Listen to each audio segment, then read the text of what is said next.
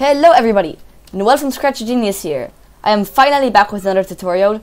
I am so sorry it has taken me very long to get back, although here I am with Geometry Dash. As you can see, it is pretty nice. I tried my best to get it as close to the real one as possible, and I hope you guys enjoy it. Although, first of all, I want to give a big shout out to Demonix Games. Thank you so much for helping me with some pretty big bugs in the game. Now, without further ado, let's get right into it. So here we are in an empty project, and the first thing I'm going to do is go ahead and name the sprite Player. Then I'm going to go to Event, drag in a when green flag clicked block, and then a broadcast start. We are doing this because most scripts are going to start with when I receive start. That way we can easily respawn the character if the character dies. So before we start making the jumping mechanic, we first need a floor. So I'm going to go paint a new sprite and call it floor. Then I'm going to go and draw a simple black rectangle near the bottom third of the screen. Now to make the player jump. So to do that, we're going to simply create a variable called y velocity for the player, and so that way it would keep track how fast the player is going. Then each frame until it is touching the floor, it is going to change the y by y velocity, and then it's going to increase the y velocity so that we can give this really nice speeding up effect. Just like in real life. But now we have a problem. As you can see, the player is touching the floor and is overlapping with it, and we don't really want that. We want the player sitting nicely right on top of the floor. So to do that, we're going to use a custom block with the on-screen refresh option turned on.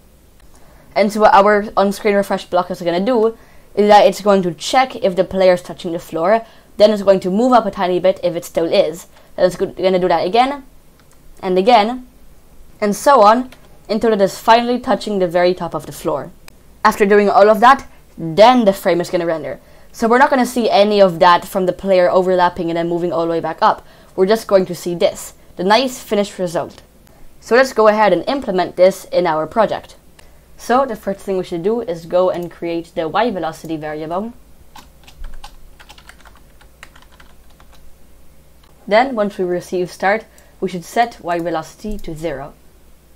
Then we should also set our position to something like x minus 100 and y 0, and reset our rotation. Then we can now create our custom block. I'm going to call it something like gravity, and make sure to check run without screen refresh. Then I'm going to drag the define block over here, and then I'm going to make it so forever it will run gravity. Then in gravity, we're going to do what we said we were going to do earlier, which is change y by y velocity, and then we're going to change y velocity by something like -1. Then we're going to check if we're touching the floor. So we're going to go to control and if touching floor. Then what we're going to do is we're going to repeat until we're not touching the floor. Change y by 1. And then we have to make sure we're setting y velocity back to 0. So now if we go ahead and test this, you should see that we have a pretty nice gravity. So now to make it so the player can jump by pressing something like spacebar, all we have to do is go if key space pressed. We're then going to set the velocity, y velocity, to something like 10. Now if we go ahead and test this, you should see that we can jump. Cool! Now at this point we probably want to start replacing the cat in the floor with actual Geometry Dash sprites. So you can make your own, or you can use my bad art from this empty project I created with all of the art that you guys will need for the Geometry Dash. Link is in the description. Ah, much better. So now to make the cube turn. So it's actually really simple. All we have to do is make it turn something like 16 degrees. Then to stop the cube from spinning like this, what we're going to have to do is that if it is touching the floor, we're going to point in direction. Pretty much what we're going to do is we're going to grab our direction, divide it into 90. Then we are going to round it. Then we're going to multiply it by 90 again. Pretty much what this does is that it will snap the cube's rotation to the nearest 90-degree angle. So we're going to point in that direction, and we're going to point in that direction if we are touching the floor. Nice! So now if we jump, you can see that the cube spins, and then it would snap to the nearest 90-degree angle once it touches the floor. And of course, play around with the numbers, like the gravity, how fast it turns, and how high it can jump. The values I would recommend is minus 2.81 for the gravity, 16 for the turning, and 20 for the jump force. Now here's a pretty big bug that you might have not noticed yet. You can jump in the air, and that's a pretty big problem. So to fix that, all we have to do is, instead of having key space pressed, we have to check if the key is space pressed and if our player velocity equals 0.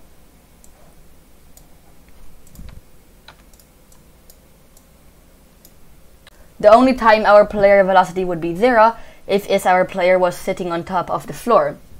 So that works out pretty well. So now we can no longer jump in the air. Awesome! One last thing I want to do before I finish this episode is adding a background. To do this, I'll create a new sprite and call it background. And so here I put in my background costume.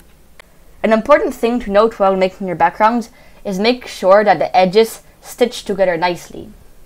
What I mean by this is make sure that if you put both sides next to each other, it fits together nicely. Just like that. So now to make the background scroll. To do this, when the green flag is clicked, it is going to create a clone of itself.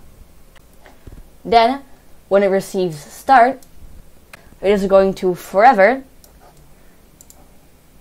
go to y is going to be 0, and then x is going to be timer multiplied by 100,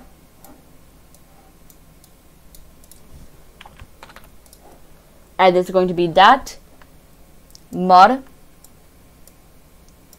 480.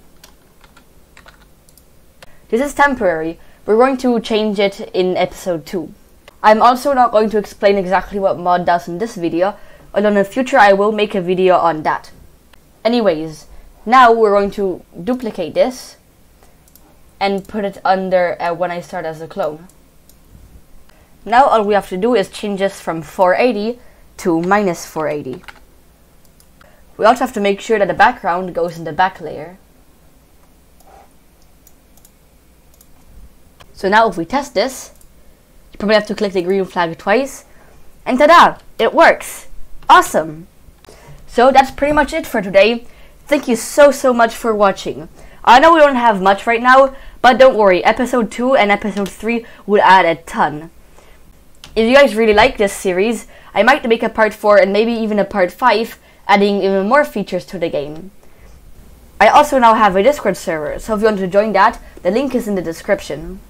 And that's pretty much it. See you in the next video.